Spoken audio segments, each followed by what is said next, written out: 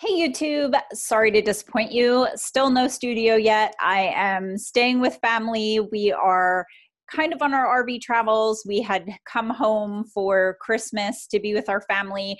If you follow me on Instagram, you know that my best friend and my homie, who was my grandma that I took care of, passed away recently. So we came home early for that, and we've been just kind of staying with family this month. So I appreciate your patience as we skipped recording a YouTube video last week because I was just going through a really difficult time. Things were a little hard, but we are back on track this week. And I want to talk to you today about how you can get lucky in 2021. Okay. Because when you watch this video, it's going to be about like probably 2 or 3 days before New Year's Day. So better late than never. But who doesn't want to get lucky in 2021, right? Like everybody, especially in real estate. My name's April Crossley. I'm a real estate investor in Berks County, Pennsylvania. I flip houses here. I own some small multifamily apartment buildings. We also do a little bit of private lending. We're looking for much larger projects right now, large multifamily mobile home parks, storage facilities. And my husband and I are traveling all over the United States in our RV. So we actually sold our house in Berks County, and we are wandering around the United States. Right now, we're staying with family for the holidays, which is a little inconvenient for both them and us. But our RV is in storage, and we're going to pick it up tomorrow. So yay, we will be on the road for New Year's down in Florida somewhere, and then we are heading out west. So if you're out west somewhere, I would love to connect with you if you're a real estate investor out in like Arizona, Utah, New Mexico, somewhere out there. So anyway, people always say to me, you are so lucky because we are traveling around the United States in our RV. And it's kind of like nails down a chalkboard. I know why people say that. I get it. But it's kind of like nails down a chalkboard, because when people tell me I'm so lucky, how did you get so lucky that at your age, you're traveling the United States in your RV, sold your house, like working from the road, not a care in the world, you're so lucky. And I think they just don't know and haven't seen how much hard work it's taken to get this lucky. So it's definitely not luck. So I'm going to tell you what you can do so that you can be lucky in 2021 and how I got so lucky that I'm able to do this. So I would say the first thing is consistency. Whatever I do, once I fall into a groove, I do it consistently. So like if you have a flip business, your marketing needs to be consistent. Never stop, never. Always analyze your numbers and make sure your marketing's working, but never stop, okay? You have to do things consistently. My marketing's consistent. I have the same schedule every week that I work on for my flip business and my multifamily business. So I try to do things consistently and try to time block. Do I do it perfectly? No, because I'm human and things come up and I get derailed and thrown off track. So things don't always go perfectly, but I try to be very consistent. The second is sacrifice. I would hate to tell you this, but everyone's like, do what you love and you'll never work another day in your life. It's not true. Sorry to burst your bubble. You have to work hard and you have to sacrifice. I was just telling someone this the other day. I was like, it's so easy to want to play video games, and it's so easy to watch TV, and it's so easy to sit down and read a book. We want to do the things that are easy and take the path of least resistance. But guess what? Easy gets you nowhere. You know what gets you places? When I was working in a hospital and I had lunch break or dinner break and I was sitting down handwriting envelopes for letters and still consistently getting my marketing out, even though I was working full time. Did I want to do that? No. I would have much rather just been sitting in a break room talking to people or watching TV, or even at home at night with my family. If everyone was just kind of like sitting around watching TV, I was folding letters and filling out envelopes. You have to do the stuff that isn't fun. It's not always going to be fun. It's going to be hard. It's going to be hard. Okay. And you have to sacrifice your time and do the things that are hard. So put the things that are hard on your schedule first and make yourself do them. Okay. And then reward yourself with the things that are easy. Like, okay, I did all these hard things that were on my list. Now I'm going to play a half-hour video games. I don't like video games. I personally would never be in a relationship or married to someone that play video games, but to each their own, it seems to be a thing that people can relate to. So like, treat yourself with that if that's something that you love, or shopping or reading a book or whatever you find easy. So staying consistent, sacrificing, and then we talked about this last year. So if you've been a long-time follower of the channel, I talk about how I separate my money out into buckets. And I firmly believe in this and feel like everybody should do it. I didn't invent it. I actually learned about it from a conference I went to that I found out about this conference because I read the book Secrets of the Millionaire Mind. And there were tickets in that book to like a free event. So it's somehow coordinated through like T. Harv Eker, who wrote the book Secrets of the Millionaire Mind. And at this conference, they talked about having buckets for your money. And we immediately started bucketing our money, and it like changed everything for me. And I've talked about this before on this channel because there's another book called Profit First.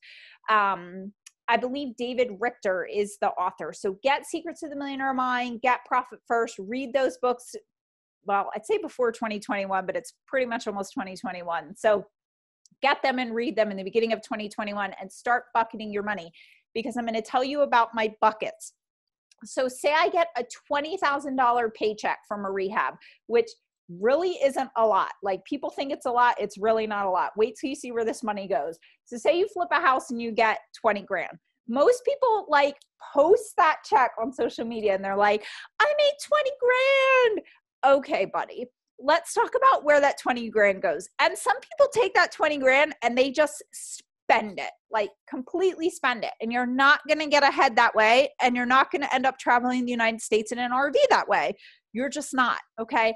So when you first get that profit, if you're someone that has debt, bad debt, credit card debt, car loans, pay off your debt. Get rid of your bad debt before you even start this bucket method. Just get rid of your bad debt, okay?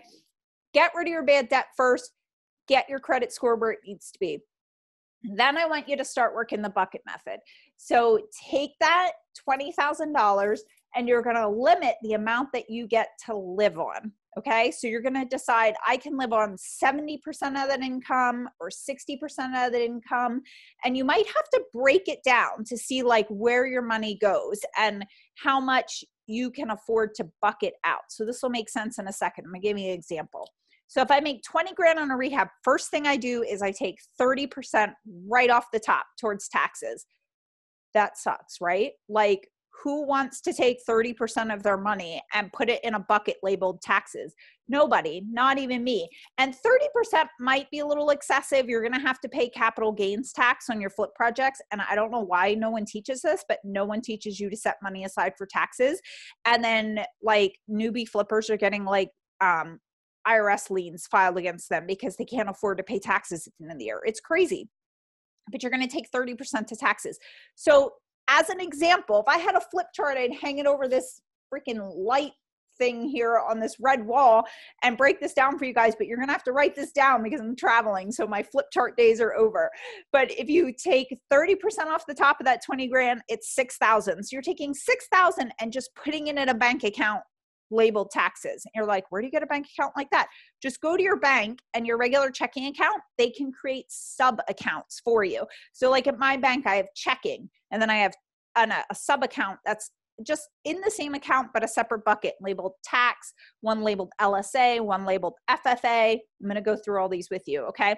So I take that 6 grand and I put in the tax account. Then what I do is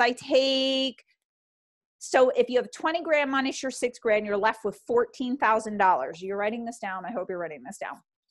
And then I take 20% and I put that in a marketing bucket, because your marketing machine, going back to consistency, can't keep going if you have no money for marketing, because you're taking your 20 grand and spending it on ridiculous stuff like, I don't know, new Nike sneakers or something. So you're going to take 20% and put in your marketing bucket. So we went from 20,000, took 6,000 off for taxes, took 2,800 off for marketing. We're down to $11,200 paycheck. Okay. So from 20 grand, we've already almost cut that in half to $11,200 paycheck. What do we do with that paycheck? Here's what you do with it. You are going to take 10% of that and put it in what's called an FFA, Financial Freedom Account. That 10% is $1,120. Doesn't seem like a lot, right? Doesn't matter. Over time, it adds up to be a lot.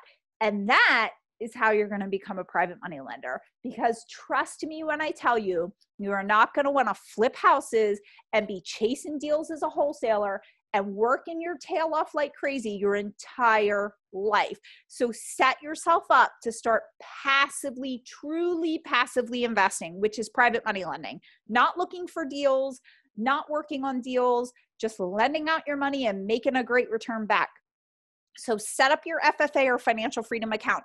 So we took that $11,200 paycheck, we're taking 10% and sticking it in an FFA, financial freedom. This money can only be reinvested. That's all it's for. So you can't buy a new sweater with it or new shoes. You can't pay your electricity bill with it. None of that. You can only reinvest it. So it goes into an account that you either lend out as a private lender, you put it in stocks if that's something that you're into, you somehow are investing it. Don't have anything to invest it in or it's too small, just let it sit there and let it grow a little bit, okay? Then you're going to take 10% of that 11,200, so another 1,120, and you're going to put it in what's called an LSA, long-term savings account. This LSA you can use for like vacations or saving up so that you can travel the United States in your RV, and then people can tell you that you're lucky when really you just worked your tail off for 12 years and planned very carefully, and now you're executing that plan. Okay, so the LSA is long-term savings. So that's for vacation fund, big projects around your house, like say you want to put in a new kitchen in your personal home. That's what your LSA is for, okay? Then you're going to take 10% of that 11,200 and you're going to put it in a charity account, because you're going to donate money to charity, because you don't get anywhere without giving, okay? It's super important that you become a go-giver. And what I want to say about charity is, trust me, I know some of you are like, I couldn't afford to donate to charity if I tried, and that's okay. Volunteer somewhere, like skip the 10% that goes to the charity account and just volunteer somewhere, or do something nice for someone in your family. Something like that. When I was younger, you guys know, if you're watching my channel and you watch my Instagram, you know I had my son when I was 16. If someone would have told me I had to take 10% of my paycheck and donate to charity, I would have been like, yeah, right, where's that going to come from? So this doesn't all have to happen at once. It's not like you have to be giving 10% to charity and 10% to the FFA. Just set up the buckets. Maybe you start with 5% to each bucket. 5% FFA, 5% charity, 5% LSA, or maybe you just volunteer, so you don't do the charity part, but you're doing it via your time. You're giving your time and volunteering, okay? So if we take that, so we started with 20 grand, 6,000 to taxes, that left us with $14,000. We took 2,800 and put it in a marketing bucket to keep our business going. That left us with 11,200. We took 10% to an FFA, which is for investing, 10% to charity, 10% to an LSA, which is like big family vacation or big renovations for your house, your personal home. So we're left with 70% of our money to live on, okay? So that $7,840 we're left with to pay bills. That's your mortgage, your electric bill, your water bill, your sewer bill. For me, I don't have a mortgage anymore, but I have to pay to have my RV parked somewhere. So that's kind of like my new mortgage. So whatever your bills are, that's where the leftover 70% goes. This is just an example. I think when I first started, I was at 80% to pay my bills. And then I worked my way down to 70. And now we hover like between 60 and 65. So I live off 60 to 65% of my income. And if living in an RV has taught me anything, it's that you don't need the stuff you think you need. Like, everybody's into different things. So obviously I'm into travel, but I'm not into big house and things and having china and having a china cabinet and having like furniture in 2 living rooms. And like, I'm just not into that stuff. And honestly, like with my grandma passing away recently, she had a house full of stuff. Most senior citizens do. And most of it went into a dumpster. Like, your kids don't want your stuff. People don't want a cluttered house full of stuff. Most your stuff isn't worth what you think your stuff is worth. So stop like collecting stuff. Life isn't about things, okay? It's just not. So anyway, I hope that helps you guys. I hope you have a super lucky 2021 so people can come to you and say, how did you get so lucky? And you really want to say, years of really hard work and bucketing my money and being consistent, that's what got me so lucky. But you just go, yeah, it's great. You should come visit sometime. So thanks for tuning in today. You can follow us and find out more on Instagram at April Crossley. Follow our Facebook page, Lazy Girl Real Estate Investing. Check out our website, lazygirlrei.com, or email your questions to me and I will answer them on YouTube, April at lazygirlrei.com. I hope you guys had a great Christmas and that you have a fabulous, fabulous new year. Hopefully 2021 is way better than 2020. Take care.